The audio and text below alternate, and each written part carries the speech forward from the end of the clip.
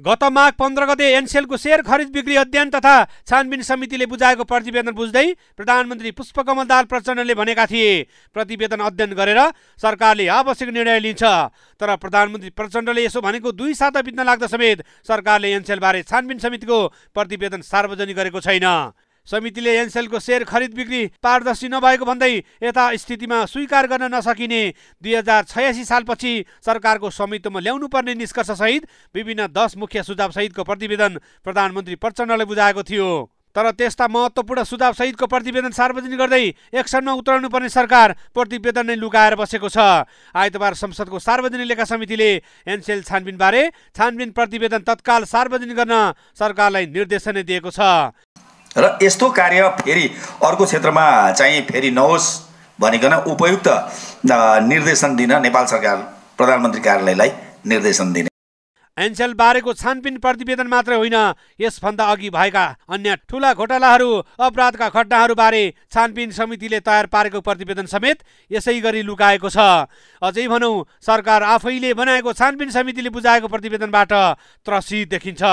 विज्ञहरू भन्छन् ठूला घोटाला काण्डहरूमा सरकारमा रहेका मन्त्रीदेखि पार्टीका ठूला नेताहरू नै मुछेपछि प्रतिवेदन सार्वजनिक गर्न चाहँदैनन्।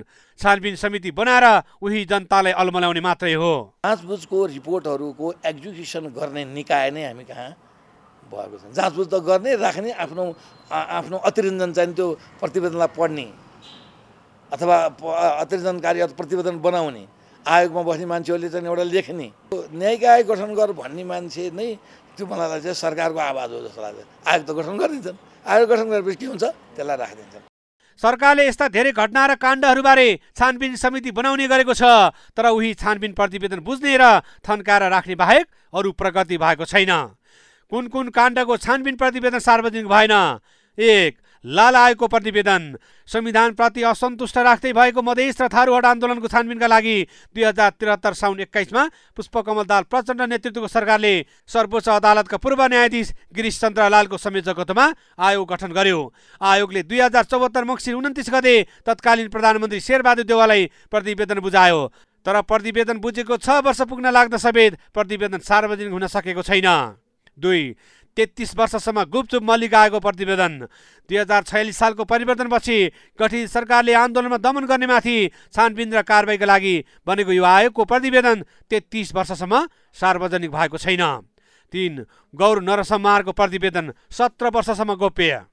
2063 चैत 7 गते तत्कालीन नेकपा माओवादी र जनअधिकार फोरमले गौर स्थित राइस मिलमा अलग अलग मञ्च बनाएर एकै ठाउँमा एकै पटक सभा गर्न खोजेपछि भएको झडपमा 27 जनाको हत्या भयो। घटनाबारे नेपाल सरकारले तत्कालीन पुनरावेदन अदालत पाटनका न्यायाधीश हरिप्रसाद घिमिरेको अध्यक्षतामा 2063 चैत 9 गते जाँचबुझ आयोग गठन गरेर आयोगले सरकारलाई प्रतिवेदन पनि बुझायो। तर उक्त प्रतिवेदन पनि अहिलेसम्म सार्वजनिक भएको छैन।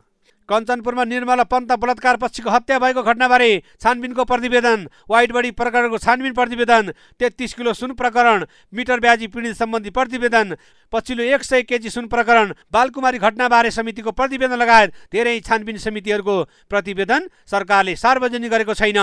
हरेक पटक सत्ताको नेतृत्व गर्नेले प्रतिवेदन सार्वजनिक गर्ने प्रतिबद्धता जनाउँछन्, तर प्रतिवेदन सार्वजनिक भइरहेको छैन। सरकारले नै प्रतिवेदन नै लुकाएर गायब बनाउने गरेका छन्।